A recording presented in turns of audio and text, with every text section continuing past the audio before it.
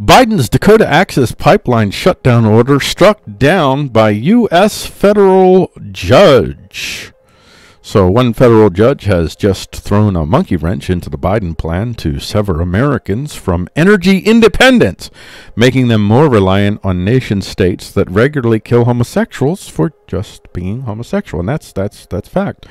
We will end our ability to create our own energy here so that we can continue to buy energy from countries like Saudi Arabia that regularly kill people for being gay, and countries like Saudi Arabia that get their oil resources with little to no regard for environmental concerns. So nobody's really, well, the rank and file folks, the people in this picture that are protesting this, the rank and file folks, a lot of these folks, they really are there for reasons that aren't to serve the billionaire corporate state nationalist. But on the main, the people at the top who know what's what with what know that this is all fake. This is all just fake rage intended to whip people up into a frenzy so that they will support the continued demise of American power, so that they can one day achieve their dream of creating a new world empire in which the god of the empire, the king of the empire, is not the Bill of Rights,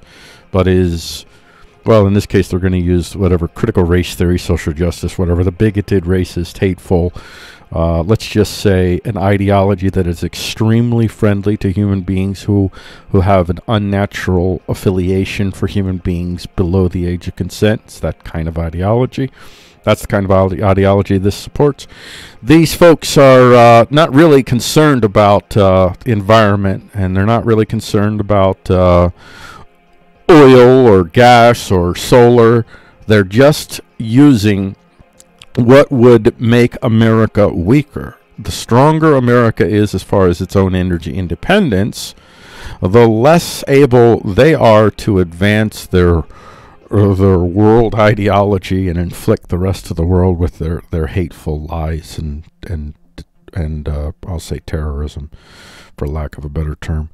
So a federal judge named James Boasberg for the U.S. District Court for the District of Columbia denied a request Friday for an injunction to shut down the Dakota Access Pipeline, ordering the parties to file joint status report on how to proceed. So the judges shut it down on a legal technicality, but it's not generally a good sign for the parties that have come before this judge seeking to have the Dakota Pipeline shut down. Now, there are issues, I think, with the Dakota Pipeline that people could be talking about as far as whether it is good, sane practice to have this pipeline or not, whether it is environmentally healthy for us. And I'm very much concerned about our environmental situation because we happen to live on this planet. But those types of adult conversations in which we can come up with some methodology to actually achieve what the Dakota Pipeline is allegedly attempting to achieve, American energy independence, without resorting to tactics that actually might hurt our environment in some fundamental, existential, long-lasting ways. Those are adult conversations that I personally would love to have, but we're never going to have those adult conversations because the people who may be legitimately concerned about the environment and not just using this as a vehicle of power to undermine quote-unquote American capitalism, those people are being manipulated by powerful billionaire elites who will utilize a legitimate issue. Once again, need of the plea of the needy. They will use the plea of the needy and manipulate in a way that the pleas of the needy will not actually ever be met by whatever they come up with. What they will end up with is whether the environment gets saved over here, it's going to be put into crisis over there. So whether it's Saudi Arabia that's threatening the environment or America, that makes never mind to them.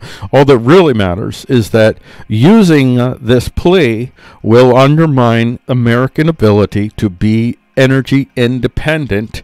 And these people on this side, they tell you that America is pretty much a racist nation, so they have no love for this country. They have no love to preserve this country, certainly not a country with a Bill of Rights king. So they're just simply utilizing this as a methodology to undermine American power and sovereignty so they can replace the United States of America, a sovereign nation state, with a Bill of Rights king, with something more in line with the Soviet Union.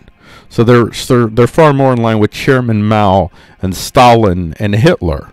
And those all three are all three peas in a pod. Don't make any mistake about it. So that's their leadership. That's their role model. Their role model is not Thomas Jefferson.